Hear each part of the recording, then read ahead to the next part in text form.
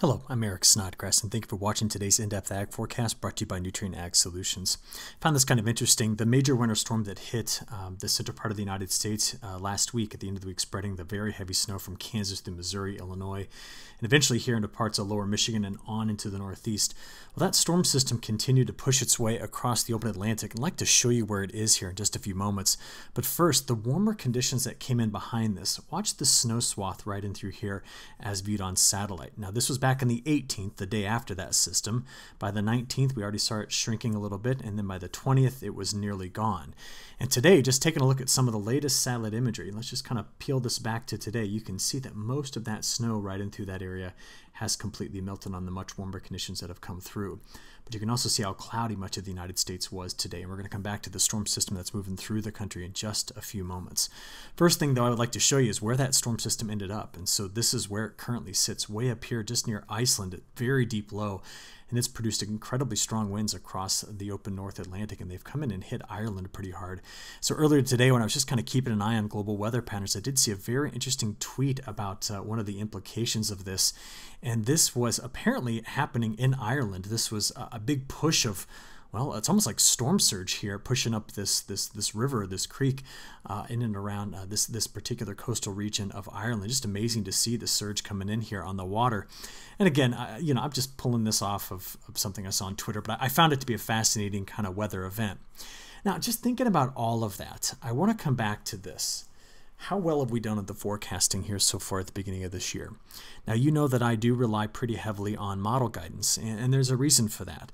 Sometimes pulling out the individual signals from the teleconnections and kind of using them to override the model forecast can be quite tricky. And plus, when a model has built up some trust in its forecast with me, I tend to want to rely on it. So I'm going to show you why I've been doing that. This was the forecast released at the very beginning of January for the following 45 days, which takes us out here to the 21st of February. We're looking, again, at a forecast released on the 6th of January up until today. And what I'm looking at here is this. The models were very dry in California. We knew that was going to be a solid forecast because of the lack of a subtropical component of the jet stream. The models were picking up on ridging happening here, but bringing the flow in and across the Pacific Northwest like this. We expected some convergent flow here, but better snow here along the Rockies, but drier conditions throughout the plains and into the western Corn Belt. We then had seen that this area was going to be quite active into New England. So I look at all of that, and I just step back and say, well, how well did the models do? And overall, if we were going to give them a grade, I'd have to say it'd be a pretty decent grade. I mean, the models were very dry in California. Some places you're having the driest start to a new year on record. They picked up on the dryness that was going to stretch from the southern plains here into the central and northern plains and extending through from the western Corn Belt into the upper Midwest. This was picked up on very well, as was the heavier snows that we were seeing at times here along the front range of the Rocky Mountains. So you see that, and it really kind of just instills some confidence in the models. And the reason why I bring this up is because I'm about to use them once again to kind of give us a look at if there is a possibility of seeing this pattern shift around to start to be corrective on some of these longer term drought issues. And we're going to talk about that right now. Because we still see that our La Niña is in the background state of the atmosphere. So you see here the colder water that's in place. We have seen, as of late, water that has gotten colder right in through here. We call this the Pacific Meridional Mode region. This up here would be a part of what we call the Pacific Decadal Oscillation. We've talked a lot about those features in recent video updates. But what's interesting right now that I'm finding is that the trade winds have really gone and made another big surge. Now, this is really what the trade winds looked like back in December, right? We saw the leading edge of the blue colors really pushing strongly in this direction. You see that over the next 15 days, that's going to continue. That's going to give us a lot of rising motion right here in the MJO regions of 4, 5, and 6. And you say, well, why is that? Well, these warmer colors represent where there's either slower trade winds or even westerly motion. And so where they come together, that's where you're going to get the air to rise. You know, seeing these strong trade winds look something like this. There they are, okay, right there, just north of the equator and along the equator, would make you think that this La Niña is redeveloping, but I want to assure you that it is not. This is the way that La Niñas fade. As they fade, I kind of say this jokingly, but they kind of kick and scream on their way out. This La Niña is continuing to fade this late winter into spring, but right now we're seeing a resurgence of very Niña-like behavior. And what I mean by that is the Southern Oscillation Index is back up around 10 or 11, and we're going to see the implications of that in the forecast moving forward here. Now, where this got us from the beginning of the year until now, especially across the West Coast, was a big breaking ridge that came in like this. And we had winds that were anomalously out of the east, basically in the wrong direction to return good moisture here, coming off the subtropical jet. That's very common with La Niña. The pattern then dove into deeper troughs here before running out into a blocking ridge pattern over the open North Atlantic Ocean. I still feel as though the tropical teleconnections are the most dominant.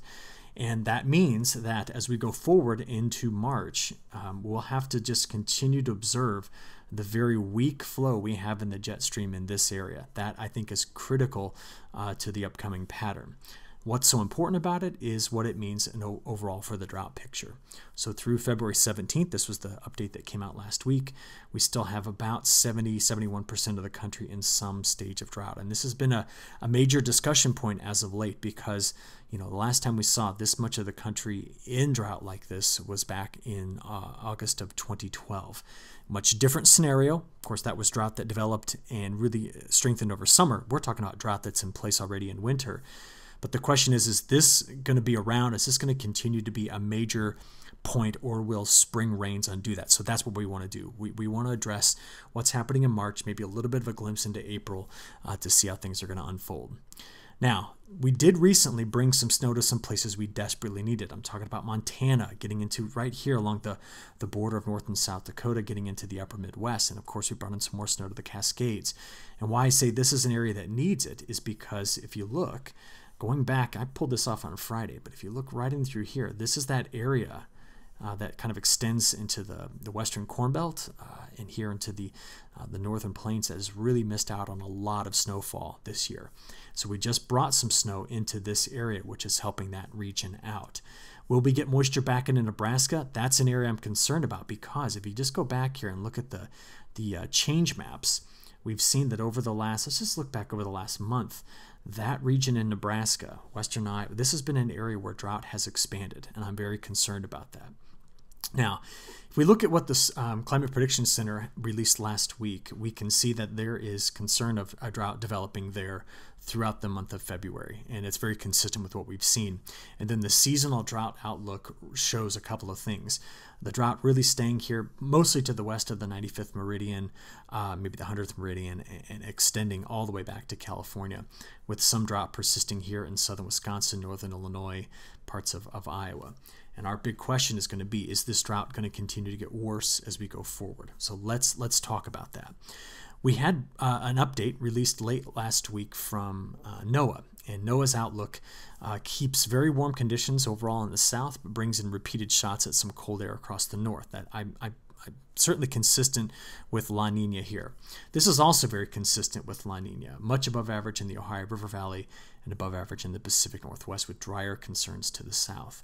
But I want to show you something that's happening right now that is going to offer a little bit of a different view on this. And that event is the fact that, as we've been discussing, the MJO has come out in the Indian Ocean and is forecast to sweep through phases 4, 5, and maybe in the next 15 plus days end up somewhere in phase 6. Now, why I say that is because historically, the MJO doesn't spend much time in phases 4 and 5 when there is a La Niña this time of year. That's not a very common phase for it to be in. So therefore, we don't have just an overwhelming amount of statistical evidence to support this. But if it is going to go over here, and again, phases 4 and 5, that's just north of Australia. If it's going to do that, history would guide us towards saying that the flow pattern will get rid of the big blocking ridges that have been over the west. Now, it does not mean you're going to get a big subtropical component of the jet stream. That's not in this forecast. But removing the very large ridges over the west would be consistent if the MJO does move over to phases 4, 5, 6, any of those phases.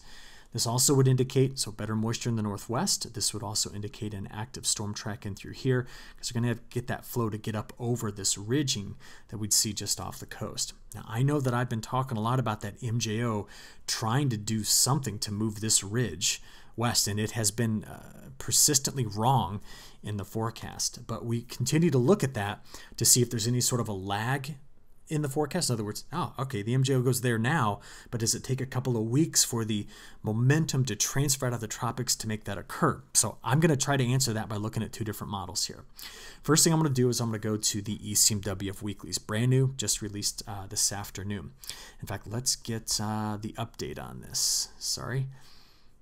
There we go. This is the brand new weeklies. Okay, as we play this forward, now this is the current week. Let's get out into that first full week of March. Now at that point, the jet stream still builds up into a ridge like this, and it comes cascading down through here. So there's a lot of convergent flow, and that's why we see drier conditions. This could produce better snows for Montana, though, because that would push up against the mountains, and they need that snow. Now moving into the second week of March, take a look at this. You see we've backed off on the much below average precipitation here for the west. And even as we move into the third week of March, now you notice this, the models as we get out here toward the equinox have actually moved over to wetter than average anomalies for the northwest. Now I know you're looking at that going, that's not a strong signal. And I say, I know that's not a strong signal, but it is not a signal for overly dry conditions. And that's what's very important about this. Because if you look at this in a 30-day window, let me now take you all the way out through the month of March, we have better precipitation coming in here into the mountains in the west. Continues to be quite wet here, but the models go very aggressive on drier conditions out throughout almost the whole of the cotton belt. And that might be overdone in a big way. Because as we plow on into the beginning of April, okay, we continue to see better and better chances in the models of wetter conditions here in the west. And one of the reasons for that is the models are responding to the fluctuations in La Niña, the movement of the MJO, how that affects the North Pacific jet stream, and possibly pushing the drier conditions west under a bigger ridge. This is, again, a thing that I need to wait and see if it's actually going to occur, but that's at least the latest guidance I have at this point. Now, I said we do some multi-model analysis. I would like to take you out again to that second week of March. What you see here from the CFSV2 is, overall, no major dry signals in the west, active through the Midwest. You also see down here that the model is aggressive on being drier throughout the cotton belt. Notice that. Then as you plow here on forward into week 3, all right, we see better moisture for the northwest, still active over here in the Ohio River Valley over toward the mid-Atlantic, but drier in this region. So I think that's quite consistent between the two models, at least looking out here to the equinox. So I still think the dominant players are coming out of the tropics, and that's why I continue to put my focus on that as we move forward here. But this is at least what I've got for you so far as we look forward to this next, 30 to 45 days. Now, we got to come back to what's going on right now, and what's going on right now is that we saw all morning this morning heavier snows moving through this part of the northern tier of the United States.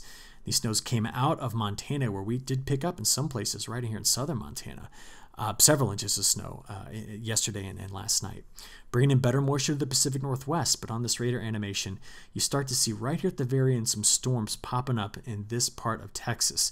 It rained over here in the lower Mississippi River Valley for most of the morning. But it's those storms right in through here that I'm going to watch.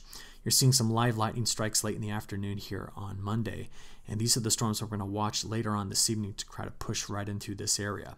And the reason why I'm watching them is because when we look at our all hazards weather map, very, very busy today. We've got winter storm warnings, including a blizzard warning right here in this part of almost the tip of the Red River Valley.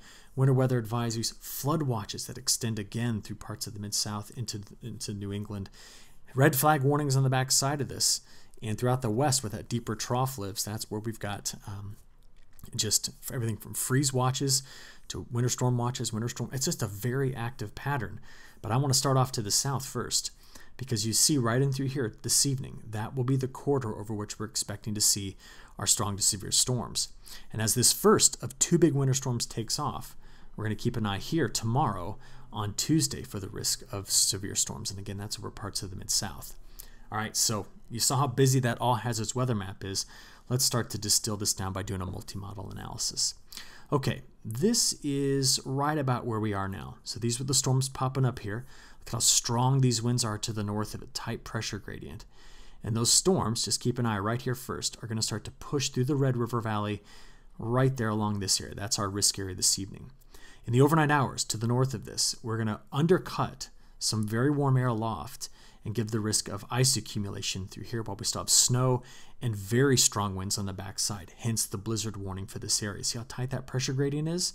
Snow continues to slide down the front range of the Rocky Mountains, and the first system moves forward, spreading heavy rain in this area, hence the flood watches, and ice risk north of that Tuesday morning here. And look at the snow, heavy snow and very strong winds on the backside. I'll get you those snowfall totals in a moment.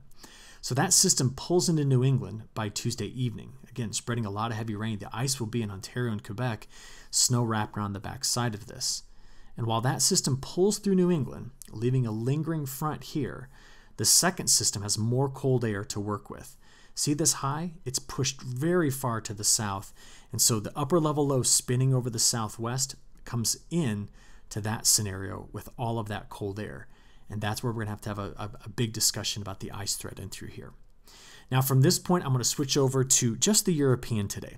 And the reason why is that lately, as we've talked about, the GFS's performance has been a bit spotty. Been doing much better as of late, but the European's been better on the timing. So I just want to kind of give that one perspective today. So 12Z European is fully in, and I'm going to show you where we are. This evening, remember, we were watching the storms in through this area, the potential for some ice in southern Wisconsin, but the snow and the strong winds on the backside.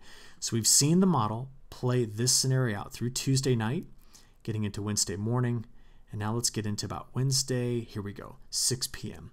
At this point, the second of these two waves is coming through. So there's the snow in the Four Corner states after coming through California. And now we start to see the influence of that really cold Arctic air that's going to go underneath the warm, moist air that's aloft, about a mile above our heads right here. So the pinks represent ice. So you see that on 6 p.m. Wednesday night into Thursday morning, Thursday midday, Thursday evening, there's going to be a corridor in through here that I'm going to be very concerned about ice. We're possibly going to be looking at the issuance of an ice storm warning across multiple states in this area going through later on this week. Now, that second system pulls through the Ohio River Valley, moves into New England where it potentially puts down quite a bit of heavy snow, and an Arctic high comes in behind this, delivering yet another round of colder air. And you can see the position of that Arctic high basically sitting right on top of Kansas City. Now, after that, going into the weekend, there is another push right here. It's in both models for more rain. And that could spread over, finally hitting North Carolina, South Carolina, bringing some rainfall into this area. We do see over the weekend, too, another coastal low coming down into parts of the Pacific Northwest. But another big Arctic high follows here, which is going to take much of the temperature pattern to finish this month of February over to the very cold side of things. I'll show you that in just a few moments. But now that you've seen this out about a week, why don't we just step back and take a look at some of the totals. Precipitation first. So there goes round 1. Add up round 2, and we'll go ahead and put round 3 on this and let this go out all the way till Monday at 6 a.m. So better snows in the Four Corner states. We're going to put some, I'll show you the snowfall totals in a moment, but snow here in the Sierra Nevadas and the Cascades. This will all be snow as well, but we could have a region right in through here, which is already under flood watches from the heavy rain we just saw from the last two systems, possibly adding another 2 to 5 inches of rain. But notice the region I want this precipitation, which is in through here, is where we're missing out on it. Let's now take a look at the total snowfall from the 12Z European first. So this is from the first system. Okay, this is 2 to 8 inches of snow in through this area, heavier snows in the mountains. You can see here in the Sierra Nevada adding it up as well. And then the second system rolls through, and this is going to be a very tricky area for forecasting the snow from Missouri through Ohio. But that system will pull into New England, producing a pretty widespread swath here of 2 to 8 inches of snow in this area. And then we'll just go ahead and stop this out here about a week because I do not have confidence. See this, what's happening over here in Virginia, North Carolina? Have no confidence in that happening. In fact, this is the first run that's really showed up. So if we leave it here and show you what the GFS says, okay? Here is the European, here's the GFS. In fact, let's play the GFS, sorry. There we go, that's the GFS. You can see relatively consistent forecast except for that second system, I guess it'd be my third system, excuse me, coming out here early next week. All right, ice problems. This is the ice accumulation we're expecting. Generally, you can see here less than, 0.15 of an inch, possibly a little bit more in pockets here from system number 1. But the one I'm very concerned about is right there. So Wednesday, Thursday, that time frame, there is the potential in this area for picking up a substantial amount of ice. we've got to be aware of that potential. So if you're watching this and you are in this area, be paying very close attention. Weather.gov, that's the place that's going to issue the ice storm warnings. I'll bring you up to speed again on Thursday on this. I'll also put in my morning reports, but keep an eye out in this area. Okay, let's now move into week 2. The models, by the time we get to day 10 and beyond, are dropping another trough into the west. And you can see here that as you play out past, March 7th, 8th, they're trying to move that ridge like we've seen them do so many times over Alaska. If that's the case, much of the front half of week 2 will be drier for most of the United States, but expect to see better precipitation return once we get out there past March 5th, 6th, 7th, 8th, that time frame. That's what we're currently seeing in both long-range models. Now let's finish this up with a quick temperature discussion. We can see that today's temperatures, just split across the country in a huge way. 90s in southern Texas, negative single digits for high in North Dakota.